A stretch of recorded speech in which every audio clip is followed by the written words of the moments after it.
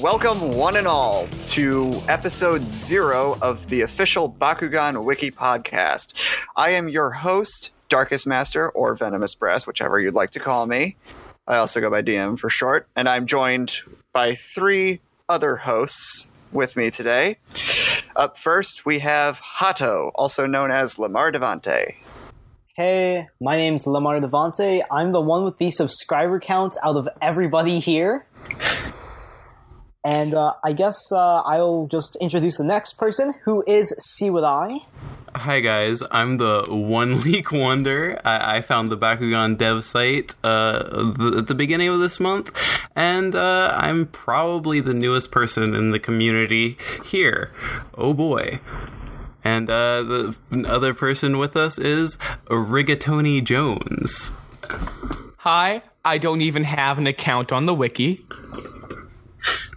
Yeah, he's just kind of here. I am. Pretty much. He's here when we do our 1900 part frame by frame of Mectanium Surge and why it sucks. So, you know. Yeah, I'm the one with the strong opinions. Look forward to that in a future episode. But anyway, just to get this all started, what is this podcast even about? Why does it exist? Well, we figured with Bakugan Battle Planet coming up very, very soon, and information coming at us very fast, we'd like to have a good... we'd like this to be a bit of a good way to reach out to the community a little bit, provide a little bit of information, recap about the series, information we know, information we find out, information that may or may not be true, just in general to recap the show and all sorts of things like that. This will mostly be a weekly kind of thing, hopefully, and with the majority focusing on Battle Planet as it comes. That's basically it. We're going to have a few other segments mixed in between, but it's pretty much that. Anyway, Bakugan Battle Planet. Let's talk about a few things that we already know. Hato? Go ahead and start. All right, so we are going to get into the brief history of Battle Planet, which has gone from 2015 to 2018. And do you mind if I just completely kick off the history of it, Darkest Master? I don't care. All right, so I'll get into it. So, on August 31st, 2015, the reboot was confirmed by a Spin Master employee, and that is all we had at the time, and we didn't get any information during 2016. But during 2017, that's when the trademark for Bakugan Battle Planet was first found. I actually found that. Then the logo was found, and that was all for 2017, nothing much outside of that. Now keep in mind that this logo we found was black and white only. Yeah, it was just from the trademark site, and that's all we had. We didn't even get a colored one until later this year. But I'll just start with what happened first in 2018. So we ended up having a few conference calls going on, which gave us some information. Probably the biggest breakthrough out of all of this was an official PDF on the Spin Master website, which showed the potential cast for Battle Planet, which was the first official image we actually had regarding this reboot.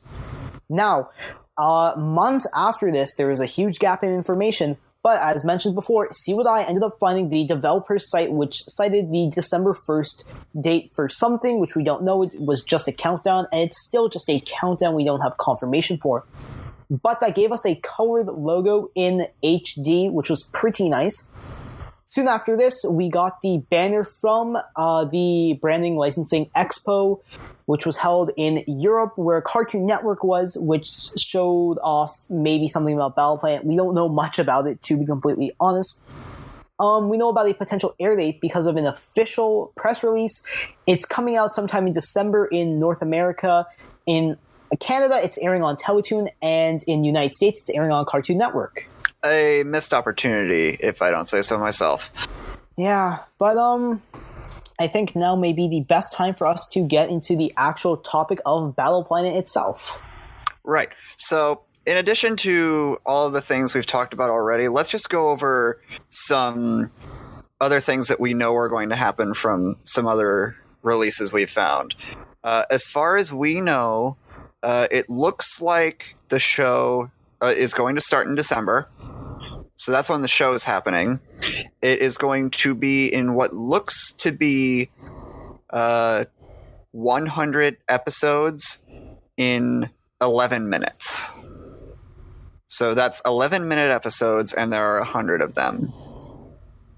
Make of that what you will. We'll talk a little bit about that later. But in addition to that, the toys are currently, I believe, planned to come out in Q1 of next year in North America and other select markets. It did not specify which ones. It just said other select markets. And then Bakugan Battle Planet toys are aiming for a full worldwide release in Q2 2019. That is basically all we know, unless anyone has anything else to add. No, I think that is it for all the information we have regarding Battle Planet so far. So, I guess the first thing we'll look at is what we want out of the toys, which we don't even know much about, quite honestly. But Rigatoni, do you want to maybe start us off on what you want from the toys? I'd be happy to. So, I think something interesting about the toys is that they keep on mentioning an innovative new feature, like a new fresh breath of life into the toy line. And I have a feeling that this isn't just like talk. I feel as if there is a feature here. And what that feature is, I don't know. What I'm personally hoping for is maybe like Baku Snaps or something similar to what they had for the convert system for Bakutech, or maybe even something like Bakugan Armors. That would be nice. And I really hope that they don't have an extreme power creep in the series like they had in North America and European regions, because that was crazy. Also, a game that's not completely broken and imbalanced would be nice too. Yeah, the making a balanced game would probably be the most important thing at this point, because let's be honest, the original Bakugan game, as we knew it, was very, very broken when you look deep into it. Not even deep into it, like on a surface level, it was broken. Like we've had a few people over on a Discord server we've got where we pretty much found out that it actually benefits you better to run weaker Bakugan than stronger ones. As weird as that sounds. Yeah. So it's like the complete opposite of every other trading game ever. Yeah, right. It's really weird.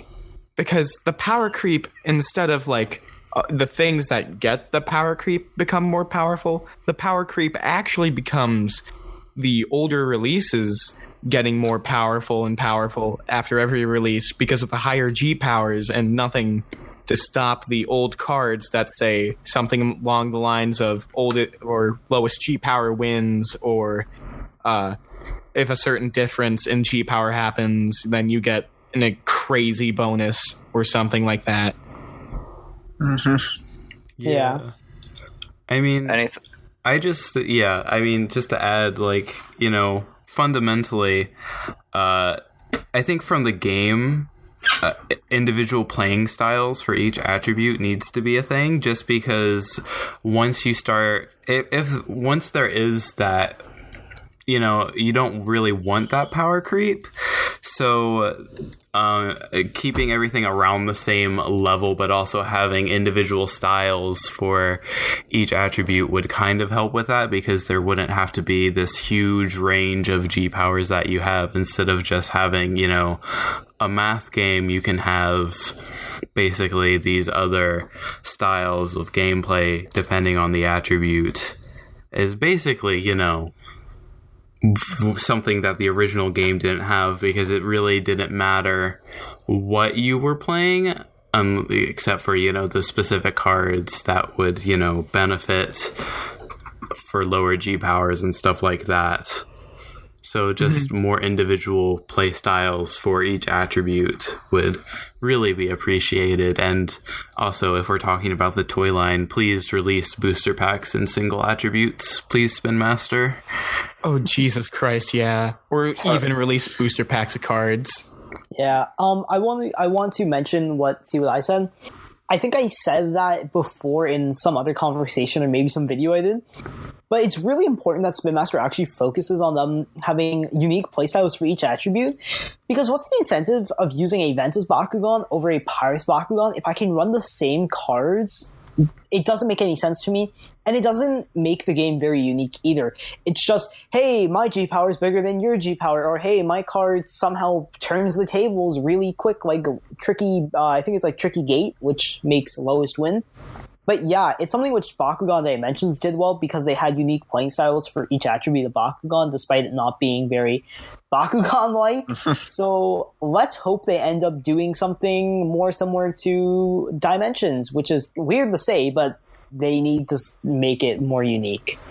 Yeah. And actually, something I'd like to add on with the whole like game kind of aspect. There's something we actually forgot to mention a bit back in What We Know. They mentioned very briefly in a press release that Bakugan Battle Planet, the physical game, seems like it's going to have different strategies or playing techniques. I'm not sure exactly how you'd call it, for like beginner, advanced, like tiered stuff. I'd be really interested to see how that works. Oh, yeah, you were right. And also, just to say something, because this is something that has been left out of a few of the press releases because people just pick and choose information for their articles. They did say something about wanting to make it more compatible with multiple people battling at the same time, because before it was one-on-one. So even if you have 4 people going 1v1v1v1, you would still be doing 1v1s in the battle. So having multiple people face off at the same time in a battle would be pretty cool. Oh, yeah, really? Yeah. That'd be a little... I think it'd be a little weird to figure out who exactly wins in a battle like that, though. I think they'd probably have to set up a sort of a like tiered system. You know how Fire Emblem does their things, like certain weapon types work better against others. And then even like in the most basic aspect, rock, paper, scissors, like rock beats scissors and stuff like that, and so on and so forth. Like if there'd have to be that sort of mechanic with the attributes. Well, yeah, even... But then it's like, what happens with 2 of the same attribute? Yeah, I mean, that already kind of existed in the Bakugan video game where different arenas benefited different attributes and some negated. I mean, this was obviously in a timing battle game, but even so, certain attributes affect others negatively or positively depending on, the arena or whatever in the video game. So, I mean, they kind of already have that kind of laid out in the old rules somewhere out there if they pay that much attention. So, I mean, it probably wouldn't be too much to actually work that out in an actual system. Yeah. Right. Also, for the love of our Lord and Savior, the infinitely evolving Dragonoid, please have like standard trading card sized ability cards. Is that too much to ask for me to be able to sleeve my cards? I mean, absolutely. Japan did it. Pull it off? Japan did it right. America never got to it. I mean, Japan, it took them, I think, a little bit to get to that standard card size, but the West never got to that. Well, the thing is that Japan, they actually pulled it off during New Vestroia. I don't think they did that during Season 1, but during New Vestroia, that's when they started doing the cards like that. And I believe, I'm not sure about Season 3, but I believe they did it as well. And I'm not sure about Bakutech. But one thing I wanted to bring up... Bakutech had the smaller cards as well. Okay. But one thing I wanted to bring up is that if they do keep the regular size, start releasing the proprietary card sleeves in bulk for a cheap price. Because why do I want to buy 10 card sleeves for like $5 because I'd rather start putting tape around my cards or laminating these suckers if I'm going to play with them, because I'm not paying that much for proprietary sleeves that were better yet, include them in the booster packs. For real. Oh yeah, that would be really cool. Like a unique card sleeve every booster pack. Because I mean, the whole idea of wait, this isn't like Yu-Gi-Oh, where different card sleeves could be considered cheating. That completely doesn't matter. Never mind. Ignore me. Yeah, I think that would be cool. Also, organized play. Organized play. Yes. Yeah. And then if I could add another thing, because we probably have to move on to the next point at some point here. Something I just like about the toys in general. Make the designs really, like, unique. Like, I'm holding a Borg Myces from Bakutech right now, and I've been fiddling around with it for like the past 10 minutes. And the design on this is just fantastic. Bakutech are absolutely stellar in this. They're Marvels. super high quality. They're really good and interesting designs. Do that for like everybody, not just Japan, please. Well, I want to kind of branch off of that point. I do want them to have something specific like that, because during Gachi, where they were able to change the modes in that was really cool. That was innovative beyond belief. But one thing that I like that Bakugan did is that they started off small with simple designs, and then they branched off later on. And while it wasn't the best during Mectanium Surge because of all the bumps and the whips on them, they did it right during Bakutech. So if they can go from the B1s to Bakutech within the 4-year span, they're golden. And that's what I think they should really do. Start off simple and then get really innovative. Oh, that'd be an interesting way to keep people suckered in. Yeah. All the collecting. Because after all, it's all about the collecting. All right. Since we've been on this about toys and the card game and all that, I think we should get on to the next point, which is the TV show. And could I give my point first about that? Sure thing. Yes. All right. So, something really important is the subplots. Season 1 was really good for subplots because they had the relationships going on. So there was Julie and Billy, Runo and Dan, Chun-Li and Joe, which should have been expanded on New Vestroia, really. Some other subplots. Masquerade being Alice, which was amazing. That was one of the best things they had done. The running joke about Marucho's bathroom being the guest room. And I don't remember that at all. Oh, it's the ultimate actual plot line in all of Bakugan. It's the underlying plot. It is. But I'm hoping that Battle Planet does something like that, because I thought it was really sweet what they were doing when they had Dan and Runo's date at the end of Season 1, as well as showing what was going on between Chun-Li and Joe. And I wish they had expanded on these points, but obviously they didn't. But if they can do something like that in Battle Planet, I will be super impressed, because I think those were some of the best elements they had. Oh, indeed. And going off of that, just in general, have a good plot, or a plot at all. When I found out that the episodes were going to be 11 minutes long instead of 22, I got very, very, very worried. Especially with how cartoons seem to be going nowadays, how they're less about like adventure and plot and more on like stupid, silly, funny stuff and all sorts of comedy and all that jazz. That's never what Bakugan's been about. There's been some comedic relief in there. It's pretty much all of Marucho's Guardians. It's pretty much their staple at this point. Marucho's Guardians and Baron. Yeah, true. God. Yeah. Okay. But really, though, a plot. Just figure out some way in the 11-minute episodes to do a plot. Please. Well, I think they may be able to pull that off. Just going to reference Bakutech. While that was more focused on the game itself, if they're able to do something where they can actually get through something important within maybe the 2 parts, then that's fine by me. But let's see how that goes, because obviously it's a completely different dynamic. We're not focusing on the card game. We're focusing on the actual beasts themselves fighting. Right. Yeah, Hado.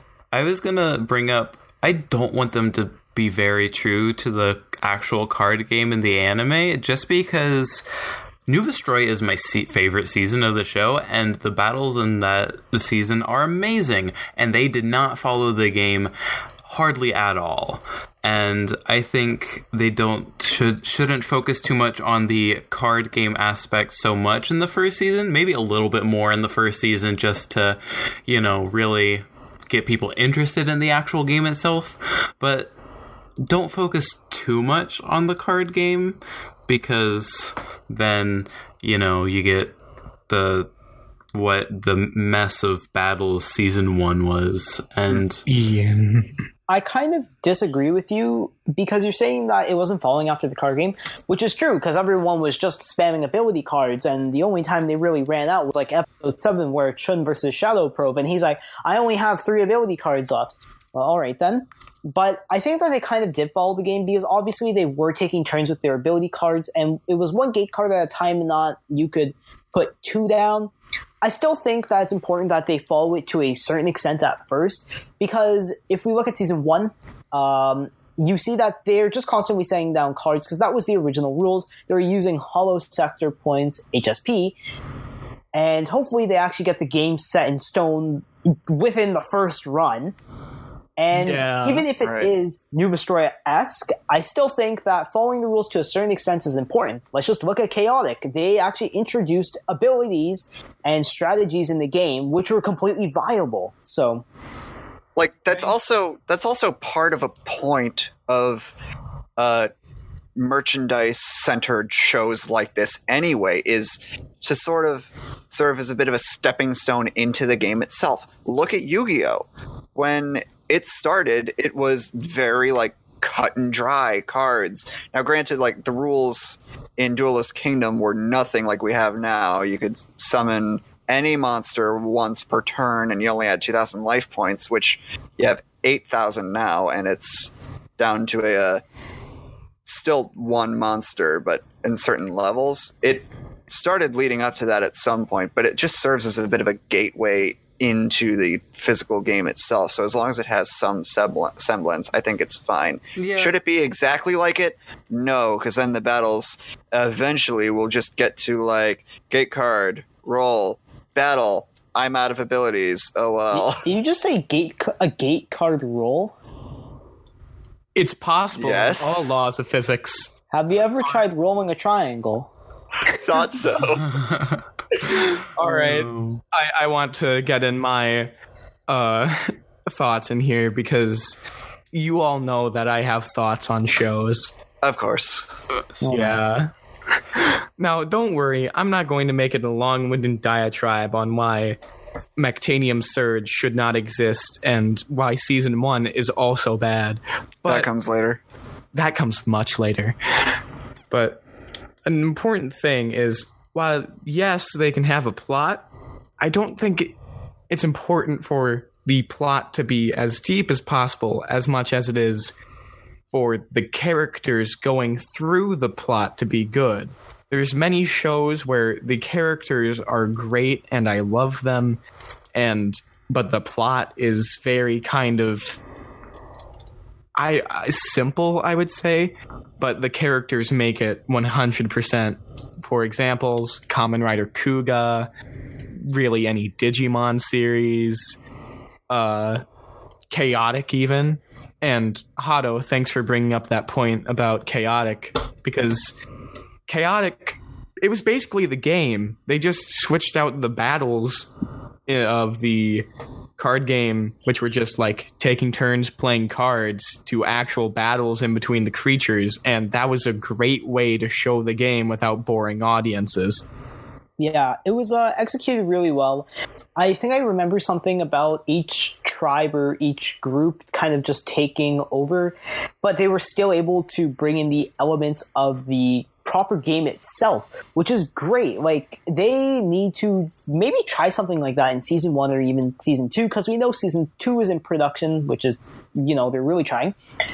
But I really do hope they kind of follow something like Chaotic, because that did it right, and I think that was a really good show. Sadly, it was ended, but hey, Bakugan, please come in and make us happy with this Chaotic-esque anime. I think another point is, since we're talking about the anime, people... speaking to people who are, especially people who are skeptical about the anime, is we should probably give Spin Master a little bit of a chance and room to actually experiment with it, because I just hope Spin Master isn't afraid to experiment a little bit, find a place back in the area, because they've mostly been doing children's shows like Paw Patrol, and so I think season 1, even if it's not great, still not to lose all hope on Spin Master, and just hopefully be a vocal community, and hopefully Spin Master will listen and make a good show that everyone will enjoy, not just the new fans that they want to attract. Well, you know what? I have to refute your point, because there is no reason to bash Paw Patrol. I mean, it really falls after its original plot line. The anime is amazing. I love it. The characters are very well developed through the seasons. I love the live-action movie of Paw Patrol as well. One of my favorites. Yep. As someone who has seen many seasons of Paw Patrol, I do have to say that plot twist of the Mycerion coming to Earth, that was absolutely stunning. Spoilers. Oh, sorry. Bleep that out. But yeah. So I think there's a lot to be desired by the anime. Quite honestly, I think a lot of it has come from me. But come on, we gotta pull something off like Chaotic, maybe a bit of Yu-Gi-Oh. Obviously, Yu-Gi-Oh is the basis for a lot of these shows, maybe because of how long it's been around. I'm not even going to mention Pokemon, because Pokemon's just not relevant to this at all. Yeah, it's really, for as prolific as it is, Pokemon doesn't really apply to the whole card game multimedia franchise part of it as much as it just applies to a multimedia franchise based on video games of just don't force your game mechanics into it. Allude to them, but don't force them in. Right. We have talked about the show quite a bit, and I'm pretty sure we only have one last topic left, which shouldn't really take long. And it's also something we haven't mentioned yet either. Boy, we're good at this. Now, what is this? We're going to be talking about the Bakugan app. So you guys are good to go, because I've been talking so much. So any of you, take it. So, I'll take this one. So they mentioned in their original press release that they wanted to include some form of app play. That's basically all we have, and they wanted to, I believe, if I remember correctly, it was include gameplay that works with both in real life and in app play. So whatever that means. I'm gonna give it to Rigatoni to talk about what he wants from the app. Oh goodness gracious, that's an error. But go on. Yeah, you've made a horrible mistake. That's what I was hoping for. But go ahead. Yeah. So I think it would be really cool to, how the old Bakugan video game that we all know and love, Bakugan Battle Trainer, the one released for not actual Battle Trainer. Yeah. Not actually, like the classic video game where you basically just play the game tabletop simulated, like with getting boosts around the arena and stuff, would be really cool, because it would kind of connect the card game and supply a place where you could play the card game with people you don't live next to, because Bakugan, due to the way it works with its physics-based gameplay, has to be played together in one place. So a digital format would be really nice. So yeah, that's basically just all of my hopes, is just to be able to, kind of how Pokemon TCG, how they include a code card in the package that gives you a digital version of all your cards to play online with. That's basically just what I want. I don't want like DNA codes for individual Bakugan. I just want the pack that I buy to come with a card that has a code.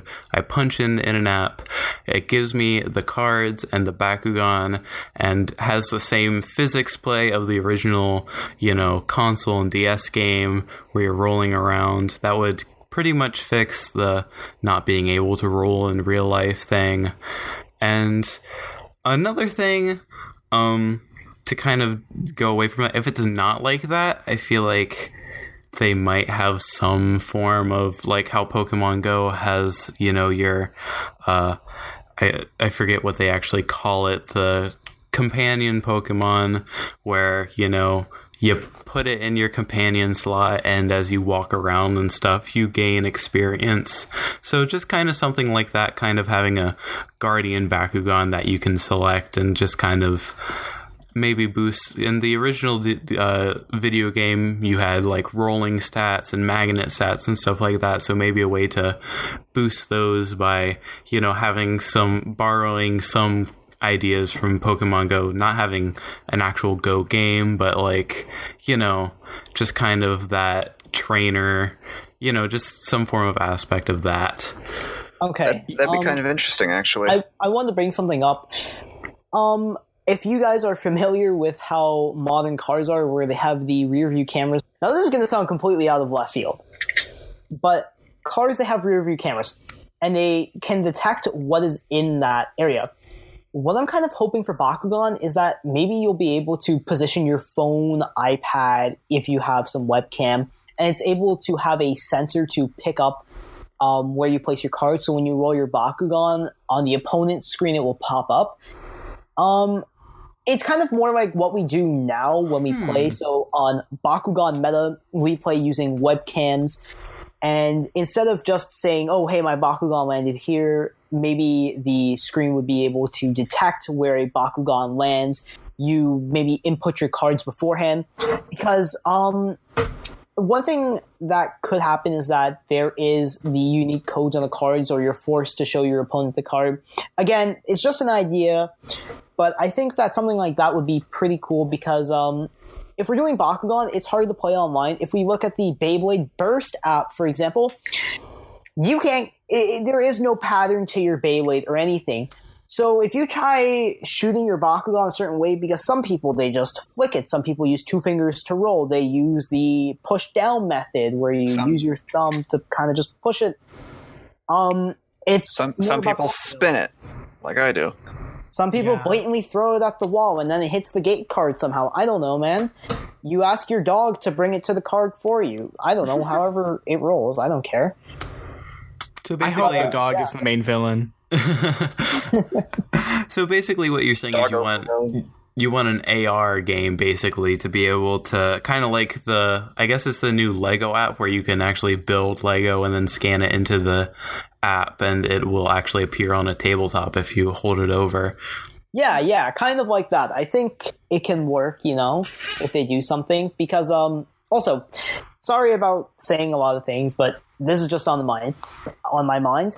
If you guys are familiar with Stickbots, they have the packs, which are like the setups, which comes with a small green screen, a really low-quality tripod in that. If they did that for Bakugan, where they gave you the tripod in that, then maybe a small arena and one Bakugan, they're like, you set your phone up, then you put it there, it detects where the cards is, shows it on your screen, opponent's screen, and it's like a Bakugan-specific Skype call sort of thing going on, or Discord call, because that's what we're doing right now. I think that would be amazing, but again, that's a long shot away. Yeah. Right. So, sure just a question for everyone here. Who here wants Dimensions to come back in any capacity? I think we all do. I think everyone kind of does, but obviously in different ways. I mean, I only played Dimensions once, and I couldn't figure out the battle mechanics. I mean, I wasn't good at the battles, to be honest. Yeah, I wasn't going with whatever I worked. never played it, so. I mean, I was 11 at the time, so I'm pretty sure. Oh, it was that long ago. Jeez. Yeah. Oh. So it's like, I mean, I don't really have any really fond memories of Dimensions. I just remember waiting for it for a really long time, and then we canceled our internet and didn't have internet for like a year right before Dimensions came out, and I never really got to play it. So that's how I feel about Dimensions. It would be cool to have an online game, but I feel like they're going to focus more on an app than on the website to have an actual game. Yeah. Mind if I drag a little bit of a parallel from that to today? Well, so when you think about it, Dimensions, it came out, and it was only around for a little over a year, I think, right? Mm-hmm. Yeah. And then it was shut down. Some of you guys may be familiar with Club Penguin. Oh, yes. The very famous website game sort of thing. When it announced it was going to shut down at some point, they started advertising this app called Club Penguin Island. Oh, goodness. And then that's where everything started to be. It started as an app, but then it went to a more desktop version through a website, just like the original Club Penguin was. Right. And then bombed. And now it has been revealed as of, I think, God, how long has it been? Maybe a month? Yeah, it's been a month. It's been a month. That Club Penguin Island is going to be shut down by the end of the year. So that didn't even last a year. Well, Wow. I mean, there's something specific about that. It's because, first off, if we're talking about what happened with Dimensions and now, it's been a 6 or 7 year gap. But also, Club Penguin actually had a large following. Compared to Bakugan, it was just 10 times more popular. But the fact is that people were used to playing on desktop, and that the mobile version completely switched it. A few things is that it was mostly mini games. I think it was more moderated communication, which is an issue if you're trying to talk online. And also, you really need to pay to actually play the game, despite it being a free app and originally being a free website, which then required membership, like no tomorrow. So that's something about Bakugan. I think they're going to pull something like the Beyblade Burst app, where you brawl online. Think of the video game on your phone, right? Battle Trainer. And maybe using a QR code or a DNA code of some sorts to get your Bakugan in the game. You have the locker. You probably can't talk to people. Security and safety reasons, of course. But yeah, of course. They're aiming for kids. And besides, what do I want to see? Some kid looking like he's just bashing his head into the phone keyboard? I don't know. So, anyway, is that all our thoughts? Yeah, I think... Yeah, okay, I was going to say, I think we covered everything, but you seem kind of talkative now, don't you? Don't worry. I mean, I don't think DM didn't say too much about the app. That's because I honestly don't know what to expect and don't know what to hope for. Understandable. I'll be completely honest. I think probably the most likely option it's going to be is some sort of AR kind of thing. It might be a little similar to Pokemon Go in that aspect, but obviously it has to have more on the battling aspect, that sort of thing. Right. Sorry. But yeah, I'm honestly not sure what to expect because I don't know how Bakugan would even go through with something like that. All right. And I think with that, since we've covered pretty much everything we're going to take care of this time, everything we planned on doing on this episode, blah, blah, blah. I think we're going to end this here. Thanks so much for dealing with us during this little, what would you call this, little bit of a trial of a podcast run. sort of format. We'll get more comfortable with this as we go along. I think even definitely throughout the course of this episode, it's gotten a lot more authentic, I would like to say. Yeah, definitely. Yeah, I think we've all been pretty tense. This is our first time recording the podcast, episode 0, coming at you clutch. Yeah, definitely future episodes will be better than this, and we hope to start regular episodes shortly. We don't know when the first trailer is going to come out, but there will probably be an episode sometime after that, so look forward to that. And with that, we are going to end this first, technically zeroth, if that's even a word, episode of the Bakugan Wiki Podcast. Thanks, everyone, for joining us. I've been Darkest Master. I've been Hato, and I think everyone else has been their screen name for the time being, but hey, just do the outros, my boys. I've been See What I. And I've been a very sad man.